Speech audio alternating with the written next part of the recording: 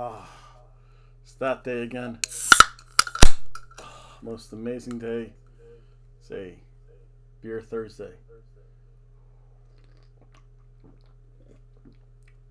Look at that. All the beer that tastes so good. Sex beer. Or stars on the ceilings. Also called sex beer. I probably shouldn't say that. I don't know. Probably good. Oh, wait. I'm live. I can say whatever I want. Hello, folks. Welcome back. I'm the one, the only. I am a Hobo Tom. And it is a Thursday beer night edition here. Although it's probably going up Friday morning, so cheers, everyone. While I'm having us up with this, hit my music.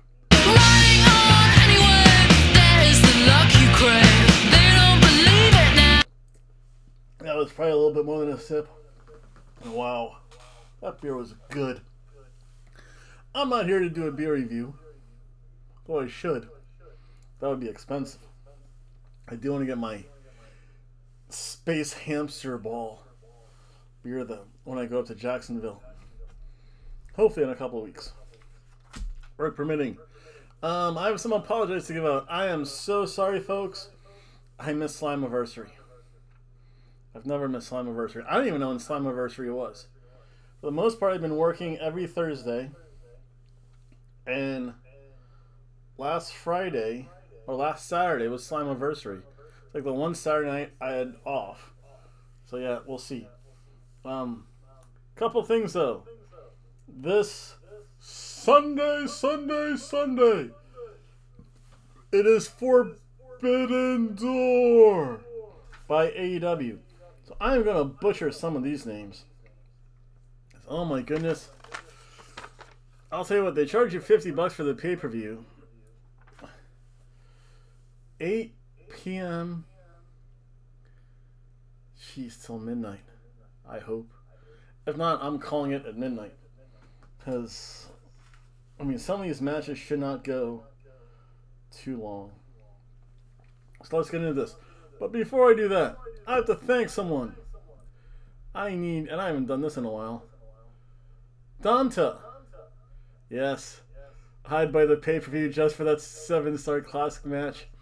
Over at Steve Sear, Wrestle Juice, he was recapping or giving every match at Forbidden Door. A grade. Some were A's, some were F's. I think 1 or 2 was an F. Because we're like, huh? So, my smart comment was, the one match I want to see is Danhausen versus Toru Yano. Nothing else could matter. Danhausen in this corner from parts unknown, or parts fun known, Danhausen. He's mostly evil, but mostly good.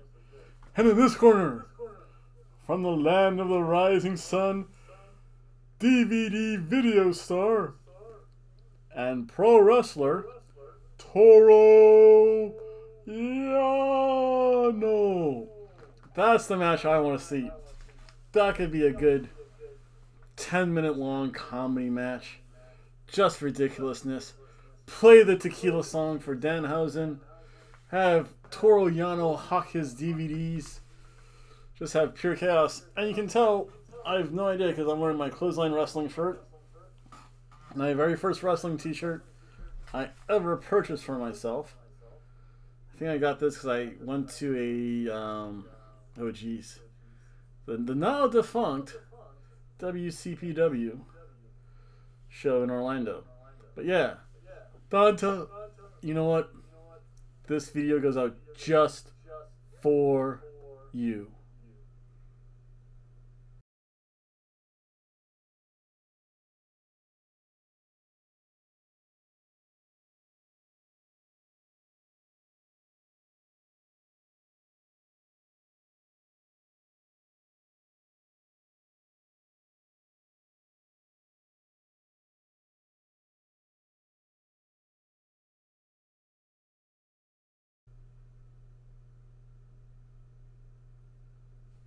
So it has been a while since I've given thank you video, and you shall go on the Hobo list if you ever reply to me a lot more times. Yeah, unfortunately. You know what? I'll limit it to 10. 10 more times, Donta becomes a wrestler in the Daytona Beach Bonfight League. But without any further ado, because of the myths, let's get into Forbidden Door. But before that, let me have a sip of this most delicious, delicioso, primo beer.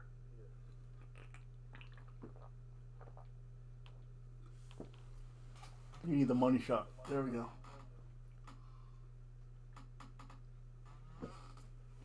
Ah, that is good tasting. Just the right amount of bitterness. A little blueberry taste. It's not bad. It's not like blueberry Budweiser. Like I told the one guy, he's like, where's the place I can get a steak and beer? You don't mind paying for it. I know the places. I don't go there because I don't want to pay for it. Whole other issue though. Let's see here. Starting off this show, I guess. I might skip this. I might probably cook through this. We have Athena versus Billy Starkey, I think. I don't know. I'm going to take a snooze through this match.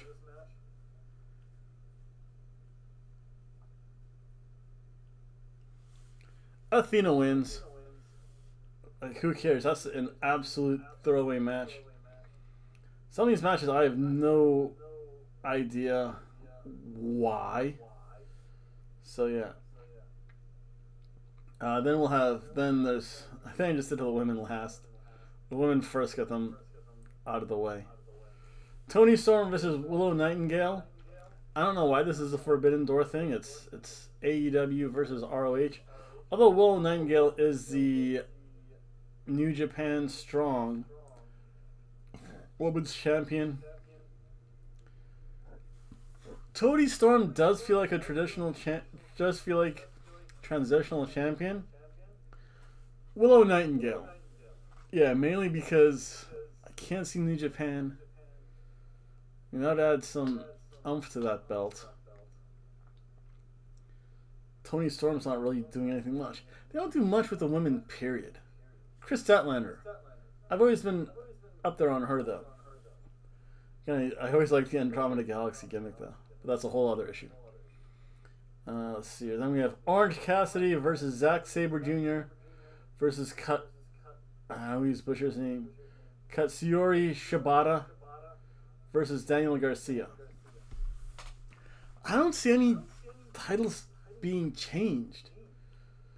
I mean, Orange Cassidy versus Danhausen versus Toru Yano would be a great triple threat match.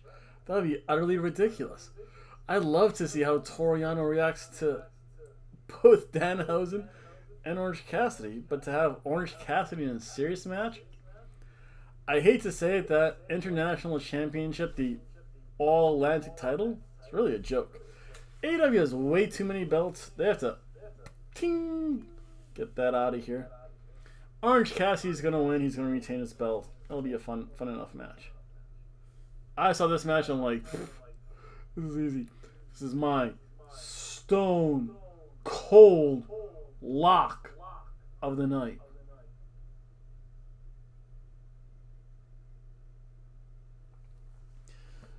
We have CM Punk versus Satoshi Kojima. Listen, folks. CM Punk's going to win. CM Punk is going to get the Bret Hart Championship. Or is he going to face... That's weird. Adam Cole, baby! Boom! Has the Owen Hart belt. Another useless belt there is. So I have no idea. You know what? CM Punk's going to win. It should be a good enough match. Oh, please. Oh, please, dear gracious Lord, merciful God in heaven, do not make this be a 20-minute match. 10 minutes at most. maybe 15 with entrances and exits. Please. Oh, please. Again, that's like, I don't know, given. Then we have the Jericho Appreciation Society of Chris Jericho, the Painmaker, and Sammy Guevara. And Minoru Suzuki taking on Sting, Darby Allin, and someone unknown from Jericho's past. I'm hoping it's someone like Naito. I would lose it if they waste Toru Yano in the spot. Naito would be good. Who else would there be? See, I don't know who he wrestled in New Japan. I haven't followed New Japan because they come on at like 3 in the morning for their show, and they gave me a copyright zonk, so they get zonked too. Sting, Darby Allin, and Mystery Person. They're gonna win. So that's that.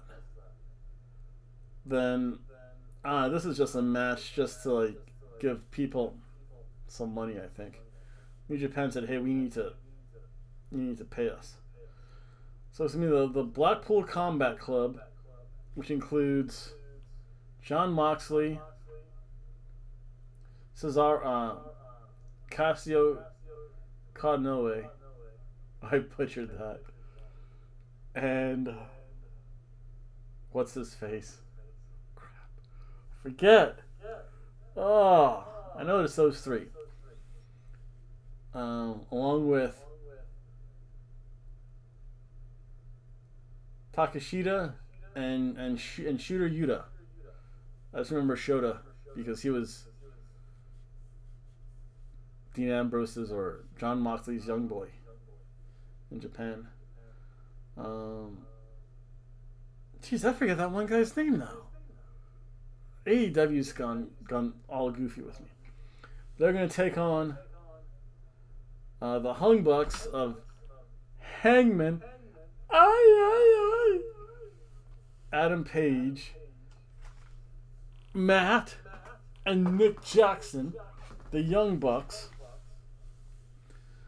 along with Eddie Kingston and Tomohiro Ishii. The Young Bucks, Eddie Kingston, and Tomohiro Ishii are going to win. Somehow. I almost put that as my snooze match because that's kind of useless. You know what? You know what I'm going to do during that match? I'm going to do this during that match. And do a lot of that. Let's see here. You have Kenny Omega versus Will Ospreay. Will Ospreay's the U.S. Championship. Again, they're not going to switch any belts. Will Ospreay's going to win. That's going to be a good enough match. Like, why they're doing this match? Sonata versus Jack Perry. Why are you going to have... Why? Like, this is probably why they had that 5-person match. Hey, listen. We need to put our people on the show. And we want him to win. So Sonata crushing Jack Perry makes sense. I mean, that's almost a dual Stone Cold lock. Jack Perry's not going to win the IWGP Heavyweight Championship. That's redonkulous. It's not even worth being ridiculous. It's redonkulous. Then I have no idea what the main event's going to be because either one, this could be a co-main event.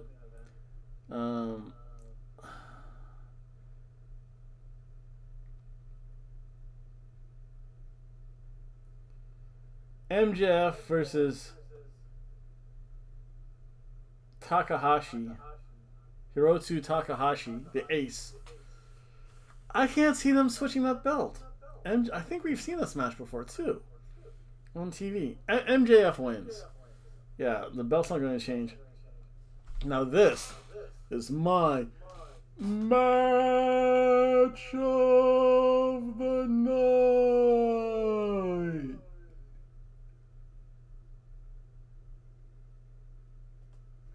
And it really is the only dream match on this. Kazuchika Okada the Rainmaker versus the American Dragon, Bryan Danielson. So yeah, I actually have Kazuchika Okada going over. And again, I think this is more of a political choice. Because I can't... Kazuchika Okada is almost the face of New Japan Pro Wrestling. When you think of New Japan Pro Wrestling, you probably think of... I think when you say New Japan, besides all the factions, Los Ingobernables de Japan, Chaos, Suzuki-gun,